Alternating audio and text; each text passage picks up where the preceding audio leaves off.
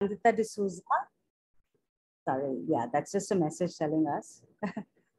Okay, so Dr. Nandita De Souza, I think she needs no introduction, but Nandita is a developmental and a behavioral pediatrician, the lover for life for children and everybody who cares for them. Nandita is the director of the Sethu Centre for Child Development and Family Guidance in Goa. This is a multidisciplinary facility that offers family-centered care for a range of developmental, behavioral, and learning challenges. An eternal child at heart, Nandita believes that vitamin F for fun is essential for mental and physical well-being. Sethu works directly with children and families, as well as through partnerships with various professionals, including teachers, government and non-government agencies, and the community at large. And by using strength-based and inclusive approach, Sethu seeks to create a more just and joyful world for every child. So with no further wait, I'm just going to ask Nandita to take us through the session. The floor is all yours, Nandita. Thank you for joining us. Thanks, Nidhi, for that warm welcome. Today is such an exciting day for me, and I'm really grateful to AFA for giving me this wonderful opportunity to talk to two amazing women, Ruchi and Rakshita. And let me introduce them to all of you here. So Ruchi Varshney is a multifaceted person who loves, there's a long list, sports, yoga, cooking, sketching, embroidery, and teaching. She's married and is the mother to 4-year-old Shivai. Ruchi is an RCI certified special educator for autistic kids and adults. She also has an MBA with the specialization in HR and finance. So after completing a diploma in special education in autism spectrum disorder from AFA, she chose to do what she loves the most, and that is working with kids and adults with autism and devoting her life to spreading awareness as an autistic advocate. Through sharing her personal experiences about what it actually feels like to be on the spectrum, she hopes to bridge the gaps in understanding across society. Her objective is to help autistic kids and adults and their families create a happy and fulfilled life for themselves by focusing on their strengths.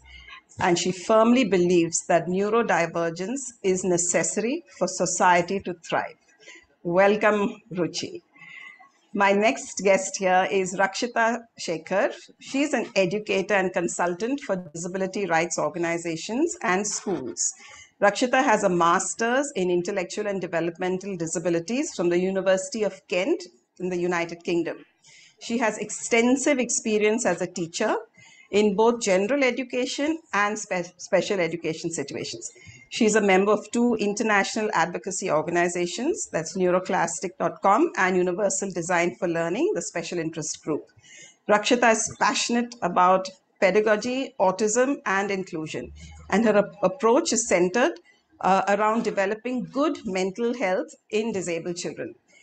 Being an autistic, she ardently advocates for autistic children and adults through her poetry, essays, her talks, and the training programs.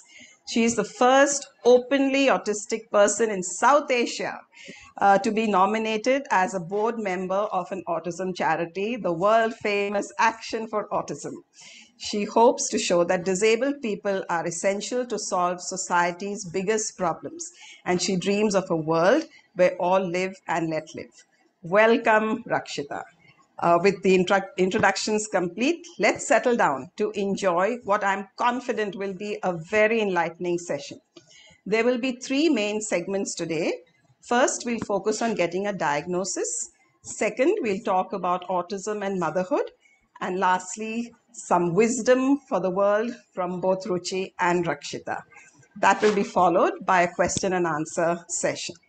So let's get started. Getting a diagnosis of ASD as an adult can be a very complicated journey. Ruchi and Rakshita, we would love to hear your story and what the process was like for you. So Rakshita, I'm going to direct my first question to you. Please tell us when and why you started thinking that you may be on the autism spectrum, and how did you get diagnosed? Rakshita. Thank you, Nandita. So I started suspecting autism in late 2018. very soon after my son was born. I wanted to understand why I had so much trouble understanding expectations at work, why I would get so irritated at background noises, and why I always felt like an alien from another planet. I went to many clinical professionals to confirm my doubts. By this time, I was already a special educator working with autistic children for many years. And still, most clinicians were very rude and dismissive. They didn't even want to test me. But finally, I got my diagnosis in 2020 at AFA. Right. Thanks, Rakshita. It's so interesting to hear that you were self-aware and picked up the challenges in understanding social expectations as well as the sensory issues yourself. Well done on your persistence in pursuing a diagnosis despite your unfortunate experiences with professionals. What about you, Ruchi? Please describe your journey to an autism diagnosis. Ruchi, you'll have to unmute yourself. Yeah. Okay. So I want to share that this is the first time I am sharing and discussing about my diagnosis. So might be a lengthy one.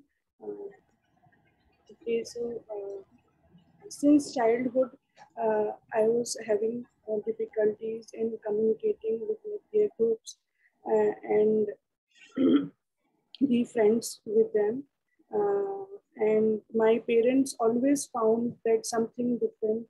There was a difference with me, and they like I and also I had certain sensory difficulties like the need of extreme body pressure, focus, and I was sensitive to lights, even sunlights, and with the tight undergarment stitching. And so my mother used to stitch separately for me, and so I started stitching since class 5th. So I used to study very seriously, and I used to study for hours and just forget everything. And until my parents tell me ki, stop and relax and or eat something. So yeah, so focus.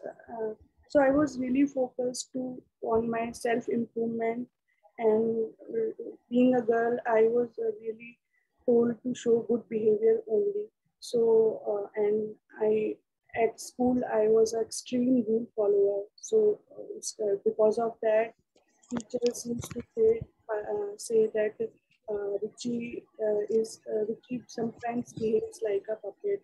So I really got hurt and was sad for many days. And what and because whatever I was doing with greater effects, it was getting criticized rather than being praised.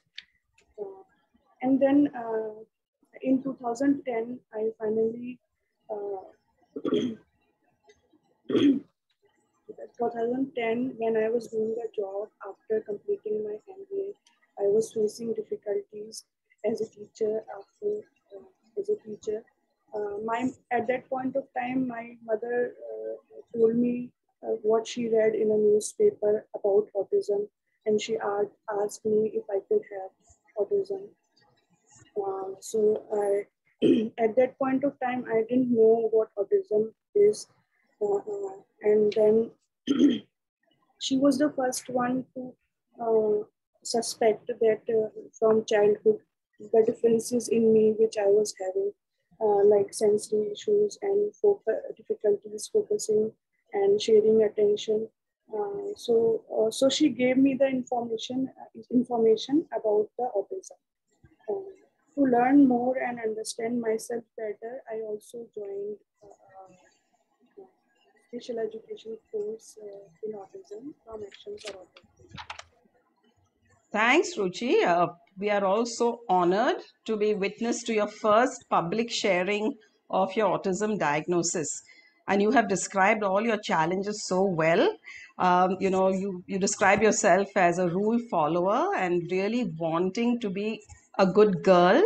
And despite all your efforts, you were still struggling. That must have been so hard. And hats off to your mother for being such a perceptive observer and sharing her thoughts with you.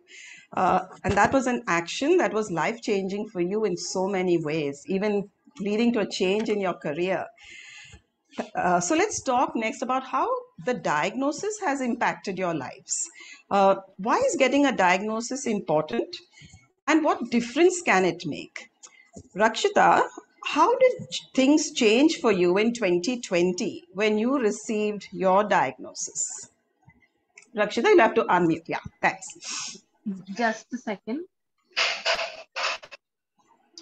When I got my diagnosis in 2020, I remember my first reaction to the clinician was, yes, finally. I was right. I was very happy I got it. I also cried a lot, like, you know, how athletes cry after they win a race. I guess because the journey was difficult. And because I finally had answers to who I was.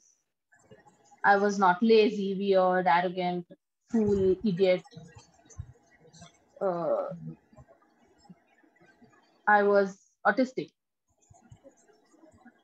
And that really, really positively helped me have an identity for myself. Before the diagnosis, it was as if I couldn't do the smallest things properly. I didn't smile properly. I didn't know how to talk properly. I didn't know when to talk. Every little thing I was scolded and punished. And it had made me lose confidence in myself quite a lot. The diagnosis helped me, therefore, to understand myself better. It helped me begin the healing process of my soul, I guess, begin to develop a positive identity for myself, and really start seeking help that I always wanted, that I always needed, but I never got, either because people didn't understand or because I was too ashamed to ask. So yeah, that's how it's. Thanks, Rakshita. You have conveyed the transformational impact of an accurate diagnosis so well. And I'm sure it will answer a question that many people often grapple with, which is, what is the point of getting a diagnosis now, right, when you're an adult? But both of you have said, how it has impacted your lives. And in addition, as you have shared, for many autistic adults, the diagnostic process is a long and painful one, leading to delays and frustration. However, it sounds like despite all those ordeals, it is a worthwhile quest. Ruchi, what was your experience when the diagnosis was finally made after many, many months and several encounters with doubting doctors? Ruchi. At first, when I got to know तो पहली बार जब मैंने self diagnosis के बाद, like, I was really happy, and moreover it was a phase when I started getting answers to all my questions, and I used to overthink a lot about क्यों हो रहा है, कैसे हो रहा है. So I used to get lot of answers, and slowly was confidence. Self diagnosis led me, give me choose my body. So it helped me set my goals accordingly, according to my strengths and weaknesses. So the self-diagnosis also led me to switch my career, which was well suited for me. And as a special educator, I became a special educator in the field of autism. However, I felt like I still needed a formal diagnosis as I was having difficulty in explaining my condition to my family, sister, to my father. Ruchi, sorry to interrupt. You're not very clear. Could you speak a little louder or maybe move closer to your device, please? Sorry to interrupt, but what you're saying is so important and I want to make sure everyone can hear. Am I audible now? Much better. Thank you. Yeah, please go ahead. Yeah. So, and it was also difficult without a formal diagnosis to take help from mental health professionals. So my husband really encouraged me to take a formal diagnosis, and I got the diagnosis from Action for Autism in 2022. So before diagnosis, doctors who were unaware of autism, they said that my stimming is a bad behavior which I am showing, and they and started, and so I started at that point of time. I started feeling guilty about doing what was actually relaxing me. There are some, but luckily I was after diagnosis. Whoever I told, they showed acceptance and they really supported me.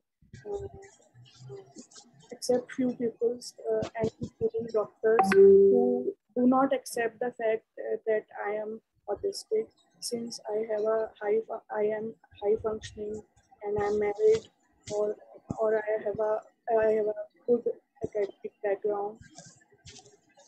So it was difficult there.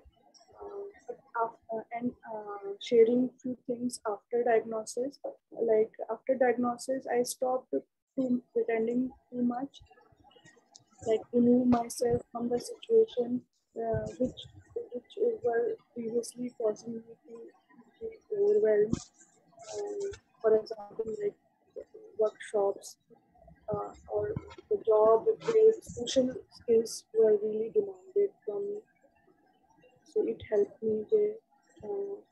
And after that I started setting realistic goals for myself, and it eventually it prevented me from feeling disheartened, unmotivated, and depressed for not being able to do what neurotypicals can. Wow, I'm just so blown away by your testimony, Ruchi. And it is clear that the diagnosis has improved your lives in a multitude of ways. Improve your self-understanding and self-acceptance, your ability to practice self-care, which is so important, and look after your sensory needs and so on. It's also improved your relationships with people, and you've had a positive impact in changing societal attitudes, especially with all those doctors who will not accept because of their limited knowledge. I'm sure that this webinar also will add to that, the power of change that both of you are bringing about. So now let's move to our second segment, which is autism and motherhood. Okay, and as individuals who have received a diagnosis in adulthood, as well as being special educators, you have both experienced and witnessed neurotypical parenting. Both of you are mums to two lively and lovely young boys. How does being autistic influence your parenting style? Rakshita, please shine a light on your experiences of motherhood. Nobody asks us this question. So thank you for this question. I understand my child very intricately, I believe. I have always known that I am hyper empathetic. I can sense people's emotions, even if they can't sense it themselves. I know I have this ability that people tell me their deepest, darkest secrets. But how it has translated to my life, in my life as a mother, is that I'm very responsive to my child. I have a lot of patience with his quirkiness, like when he wants to see what will happen if he crumples a piece of cloth and throws it in the water at a certain speed, what will happen to the crumpled cloth. um, uh, I allow him to do these things. I even like give him ideas on what to do next. We do a lot of sensory activities together, like swimming in a tub full of different types of dals. Uh, he is as fierce about his autonomy and agency as I am. I am not the type of parent who will say, I am the mother, so listen to me.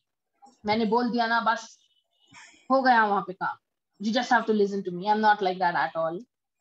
I am more like, okay, let's rationalize, let's discuss, let's understand, let's reflect, let's apologize to each other, because during this discussion, I would have done things that would have hurt you, you would have done things that would have hurt me. And this has been there since the time he was about 1.5 years old. So he is very good at negotiating already. And also I think he gets that thing from me, that I have no respect for social hierarchies.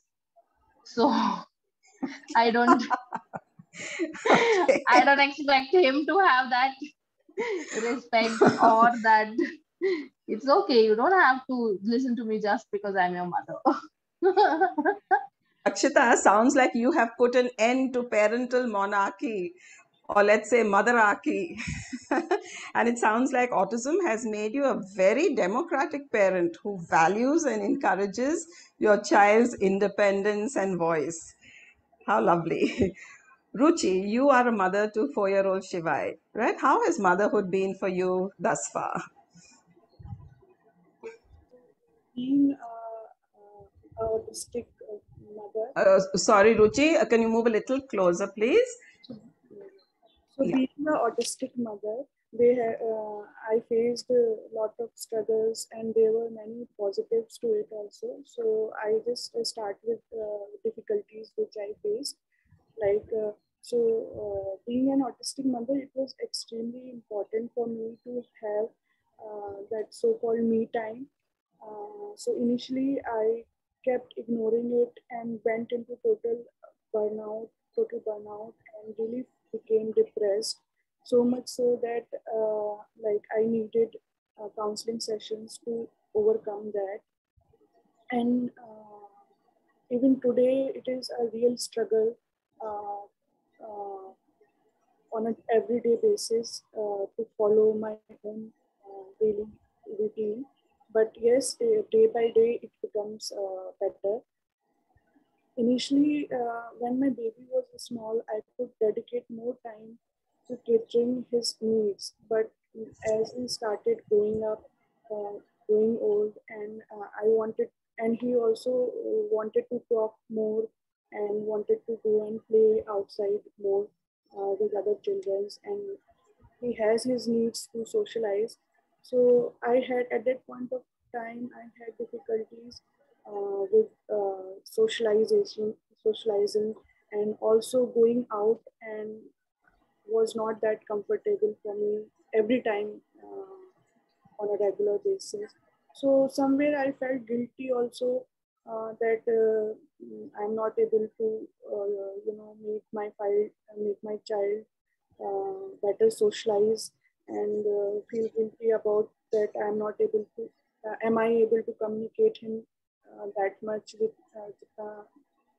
should be talked. So,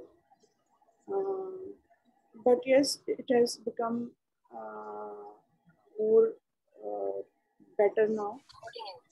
And also, like, it was in beginning, it was difficult for me to start communication with my child, because he's a toddler and he cannot communicate his needs that properly. So it was difficult for me to think ways and think the talks which I can share, do with him. So that was something I still have difficulty with. And so with all these struggles now, if like I come to the positives now, that I have really good bond with my child, play games with him, even if I am a child I am a friend to him, and which makes him happy.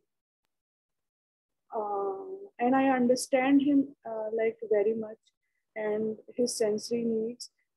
Every child have his sensory needs in early years, so I really focus on sensory play with him and make him happy. So in early years, my child was really curious, and still he is, and he want to explore things. And so as an autistic mother, I understand this better compared to the neurotypical parent, because I was also curious in every aspect. So I gave him chance to explore things on his own, then on his own terms, and without getting guilty, or he might think that he's upsetting me, but I let him do it on his own terms. So being a special educator, also I start teaching him. I start teaching him anywhere, wherever he finds difficulty, I make him know with ease. He might with ease, so that he can understand. Yes. Amazing. There's so many advantages to being an autistic mother. As it looks like neurodiversity increases your knowledge and your sensitivity to your children's unique personalities as well as their needs. And both of you seem to have bags packed with all kinds of fun and tricks. So your kids are real lucky duckies. Ruchi, I really appreciate your point about self-care. That is so important to all persons, but very often neglected. And thank you for putting that center stage and reminding us to pay attention to it. Okay, now the last segment, which is wisdom for the world. And I know that there's so much to learn from both of you, not only about parenting, as well as other things. And I can see the clock is ticking fast. So let's move on and focus on sharing your pearls of wisdom as autistic advocates. Okay, so firstly, what advice do you have for parents who have an autistic child? Rakshita, please tell us how parents could be more supportive. Okay, so see, in psychology, we say happy parents raise happy children. So parents really need to understand this. I think parents are aware of the fact that they're very stressed. A lot of them may have used terms like, oh, I'm so anxious, I'm so depressed. They don't realize that it could be something that they can seek help with, that they need guidance with. So parents, please go for counseling yourself. Work on your issues and learn how to handle social pressure. Very soon you'll realize that your actual problem is not your child at all.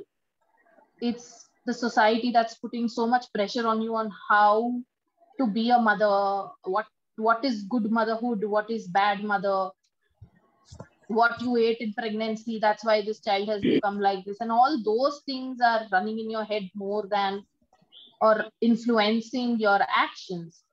It is not right to push your fears and pressures onto your child. It causes a lot of trauma to the child. Another critical factor is that, you know, usually one of the parents is autistic themselves, or maybe a very close family member is autistic. We know autism runs in the families. Very, very rarely it does not run in the family. Your autism, your child's autism may not look very similar to the adult's autism. They might have been told they are weird, aggressive, stubborn. A lot of parents come and say, but you know, I also was like this only in childhood. That person needs to accept themselves. That person needs to understand their body. That person needs to make peace with their body and start healing their soul. This will turn your autistic child's life around. Learn how to balance your expectations. Autism, by definition, means that your child is going to be very good at something and very bad at something. They are going to have both one part genius and one part deficiency. My parents always thought that I was capable of a lot of things in life. And I guess that's why I have done a lot of things in my life. My mother always told me that the world doesn't understand me because they can't see what I can. I would get so frustrated and I would cry and cry. Why does this happen? Why am I the only one who's facing this? And she would say this to me, that you are facing this because the world doesn't understand you, and they don't understand you because they can't see what you can see.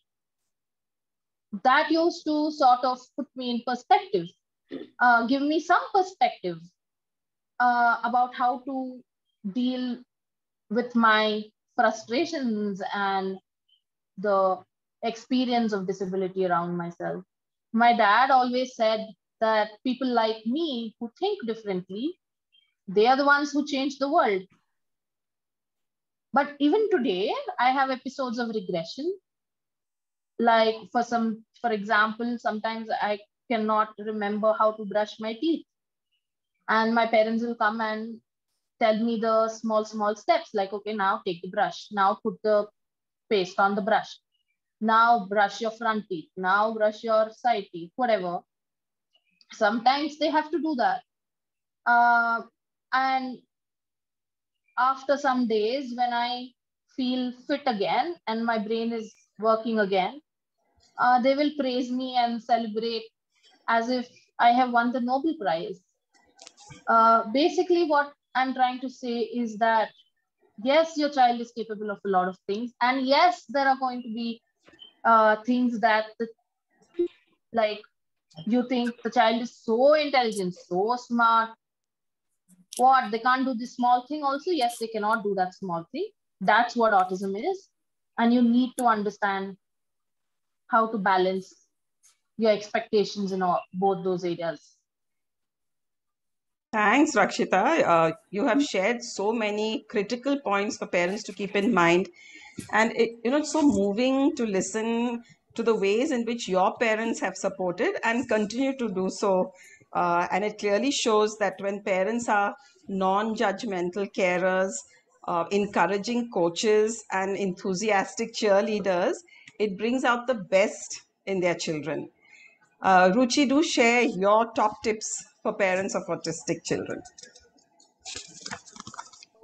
I think that parents understand their children the best.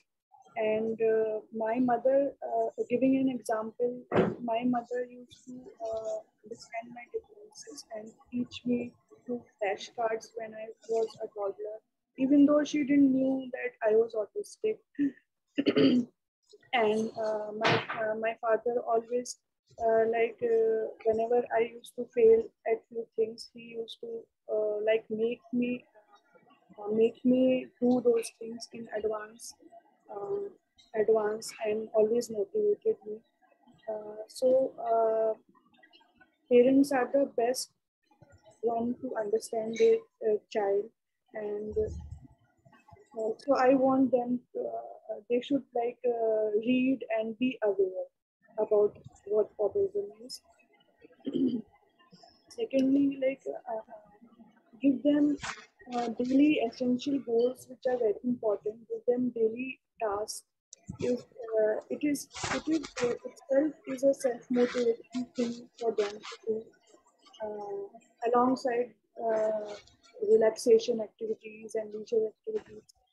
Both these activities should be balanced, balanced, and so that relaxing activities also have a value to it. Sometimes they have relaxation time. And also give the child one-on-one time on a day. This is very important to give one-on-one time to your child and sit with him, be silly with him, and be dramatic and show facial expressions. And this really acts as a currency for the autistic kids. Um, and try to give attention to their sensory needs at home also. Uh, Whenever you with proper guidance or what you understand. If I give an example of myself, there are days when I really feel demotivated and depressed and don't want to do anything. So if I get a bowl of namkeen, which I like, or I get head pressure, which sometimes I really, so I get really motivated to further work which is coming and get going because my sensory needs were addressed. Right. Thanks, Ruchi. That was such a sweet list. In-person FaceTime, not the one on the screen, is so important for child development and bonding. और नमकीन से सब कुछ मुमकिन होता है, sounds like. Now let's shift the spotlight from parents to professionals. How can they be more sensitive to the needs of autistic children and adults? Rakshita, please do share some words of wisdom for doctors, therapists, teachers, and other professionals who work with autistic children and adults. Thank you for this question. And if there are professionals in the room, thank you for listening. There is a lot that professionals can do. First is use a total communications approach, use visuals, technology like apps on the phone, apps for writing, typing, communication, gestures, etc. Speaking is not a superior form of communication, so don't insist on speaking. If you notice autistic children, if you just notice autistic children two autistic children together or in a group, and how they, if you observe how they bond with each other, even adults, there's very little talking that we do, and we bond over various forms of communication. So don't insist so much on speaking. All the social communication can be done without it. Sensory needs are critical, so professionals must take time to read and understand the sensory report of the child, of the person you're working with. Lots of body regulation secrets are hidden in the sensory profile. So please understand the sensory profile of the client you're working with. Counseling from a trauma-educated and neurodiversity paradigm-affirming therapist who uses a mix of different modalities like somatic healing, art and dance and movement and speaking, etc. That helps a lot. We often, in one of the biggest things that the society has a complaint about against autistic people is our behaviors. And naturally, everybody is looking for behavior therapy. And I want to say this, that no, we don't really need behavior therapy. What we need is counseling, like from a very good counselor who is trauma educated, who is neurodiversity paradigm affirming, and who uses a mix of different modalities. That's what we really need, and that's what really works. Every professional can add value to an autistic person's life journey. And please, therapists, start working with adults also. No, we are also like, hum bhi hain. Thanks, Rakshita. That I think is a very, very well articulated appeal. As well as, you've spoken about a very important point about trauma and neurodiversity and how often they travel together, and therefore they must be addressed to promote optimal mental and physical health. In addition to that, the sensory needs, which are so important, and I go back to what Ruchi said earlier about how she needed to stim in order to feel good and keep herself calm. But the professionals thought it was something bad, a bad behavior with bad consequences. So something that was helping her, even that she kind of didn't have access to and felt guilty about that. So thank you so much for coming back to this again and again. And I think that message is loud and clear, and hopefully everyone who's there at this session today will, and who hears the recording, will pay attention to these words which come from your heart. So from professionals now, let's talk about people with autism. Ruchi, there are many individuals who suspect that they may be on the spectrum, but they're very confused about next steps. So what words of advice do you have for them?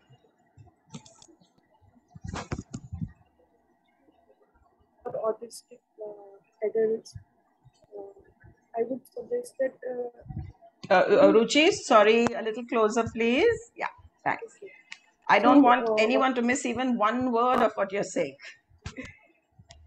Yeah, go ahead. Autistic adults, I would say that do get evaluated, like evaluate yourself.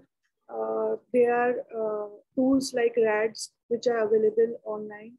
So firstly, you evaluate yourself, and then write down how you feel and what things are matching with that, and also get a formal diagnosis if you are ready, and do not give up on evaluation until and unless you are content and satisfied with the results. And don't get bothered from what others people might think about कि ये ऐसे behave कर रही है तो क्यों कर रही होगी, कैसे कर रही है तो क्यों कर रही है, मतलब don't think too much. आप इस बारे में ज़्यादा ना सोचो. Always remember that because you think in details, so lot of things are going in your mind at the same time. And कभी-कभी ऐसा भी होता है that you are struggling with sensory issues at the same time, sensory issues at the same time, and are overwhelmed too. So it is really difficult sometimes, and it is okay to be difficult, to be in that situation, but it is not okay to do not give consideration to yourself for that. So be kind to yourself, and do not feel ashamed about necessary adjustments जो आपको करने पड़ रहे हैं, like tools, daily basis पे, like visuals, to-do lists, and recording important things for your better understanding, and using calendar for small things even. Yeah. Right. So yeah, thanks, Ruchi. This is very pertinent information, and I think your emphasis on getting a diagnosis, even if one has to climb a mountain, it's clear that you must make that effort. I also love the way you addressed the fear of being judged by others and the stigma around using helpful tools. So what I hear you saying loud and clear is be yourself, um, be different with pride, and find your tribe. Yes. Right. So thank you. Rakshita, anything you could add to help adults who may be on the spectrum but are not yet diagnosed? Yeah, sure. Read up on literature written by autistic people. So there are lots of YouTube videos. There are lots of blogs written by autistic people about their experiences, books, movies. Neuroclastic.com is a very good resource. It's a collection of more than 200 autistic people who write about different experiences from their life. So we've pretty much covered every topic under the sun when it comes to autism. It's a very good resource to understand yourself. You can join autistic adult support groups. Even if you just suspect, you don't need a formal diagnosis to join these groups. There are, I think, 4 or 5 groups that have been started in India since the last 2-3 years. You can reach out to AFA and they will put you in touch with these groups. They are wholly run by autistic people. They are for autistic people. And it will make you feel seen, it will make you feel validated, it will make you like you can ask questions, you can learn from others' experiences. You'll not feel alone basically in these groups. Third, reflect on your strengths and challenges and make notes on why you think you might be autistic. And take a person with you when you're going for the assessment, the formal assessment. The process can be tiring, and having an ally to keep your spirits up is very, very helpful. I've accompanied a few people to their autism diagnosis. And what I find is that at that moment, and this happened to me as well when I went to so many clinicians, that we are not able to articulate at that point. We start talking about like things, other things, and the clinician might not understand at all, and they might start misdiagnosing us. A lot of autistic people get misdiagnosed as having bipolar disorder or borderline personality disorder, or just anxiety disorder. These can be there also. I'm not saying these are not true at all, but the autism bit does not get seen because the clinician is not aware, and we in that moment of anxiety lose our train of thought. So having an ally really, really helps. For me, it was my husband, and wherever I can go with autistic people to their diagnosis, I do. Thanks, Rakshita. That's such an important point. Having been supported yourself, you are now a buddy to others, and everyone is the expert of their own lives. So when you write down what you understand best, which is your own experience, you may have to be very convincing and forceful. However, what you're saying is when it's written down, you will be more articulate and more organized in how you convince that doubting professional. So thank you so much. Very, very important information. The pearls of wisdom you all have shared, we can string them together and make a fantastic jewelry set, I think, to dazzle the world. Thank you so much. Your honesty, authenticity, your self-awareness, your attention to the little things, which are actually the big things. All this and much more just shone through all that you have shared with us today. And you have opened the minds and hearts of all of us. So thank you so much. I'm looking at the clock. We have 7 minutes before 5 p.m. and we're going to move quickly into the question and answer section. You can put your questions in the chat or raise your hand using that little raise hand icon. I'm sure there may be many questions, but let's be mindful of a few things. One, Rakshita and Ruchi are women who wear many hats. However, their main avatar today is autistic advocate. So please limit your questions to that one. They will not advise you on your child's IEP. Second, there may be some questions that require reflection and have long answers. So we will not have time for that today. I may have to make the decision to pass.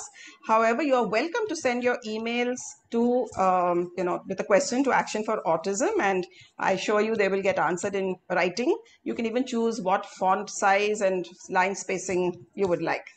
It's also been a long and intense session, and I request all of us to be mindful of that.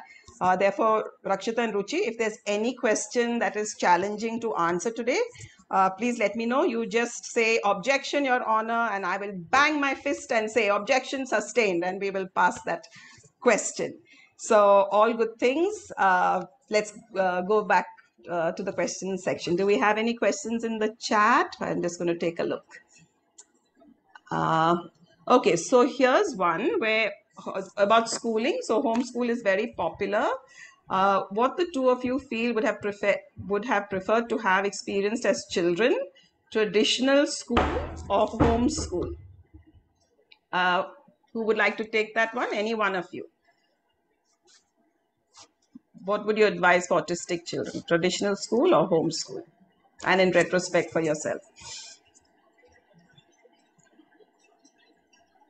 I don't mind answering that question. Go ahead, please. I've thought about this very hard and long for many, many, many years now. The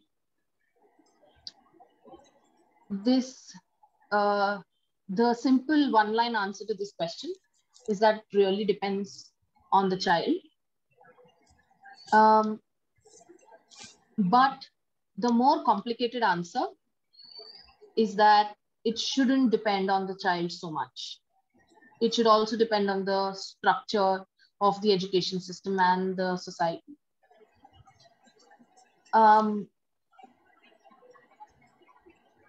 It is very, very, very overwhelming to see and very saddening, not just saddening, like, I don't have the right word for it right now, but it breaks my heart to see that more than half the autistic children are not even in the schools after age 10. Mainstream schools, there are hardly any autistic children beyond the age 10. And very, very few of them go back to special needs schools. The ones who leave mainstream schools. We all want to be in mainstream schools, yes. We all deserve to have a high quality, rigorous academic education given to us. It's not okay to keep us at ABCD level till we are 15, 16, assuming that we cannot learn or that we are interested in vocational subjects rather than academics. It's the failure of the teacher, it's the failure of the education, the school, the education system, that they have not been able to teach me in a way that I want. Or I do not want in a way that I learn. So if we ask the question, why are so many children homeschooled, autistic children homeschooled? It's really because the schools are throwing them out, number one.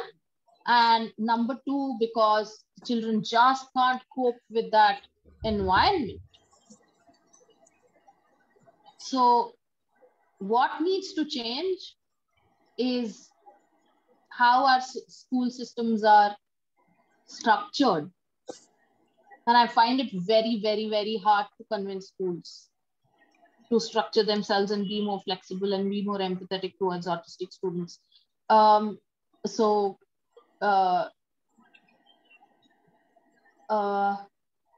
should autistic students be homeschooled?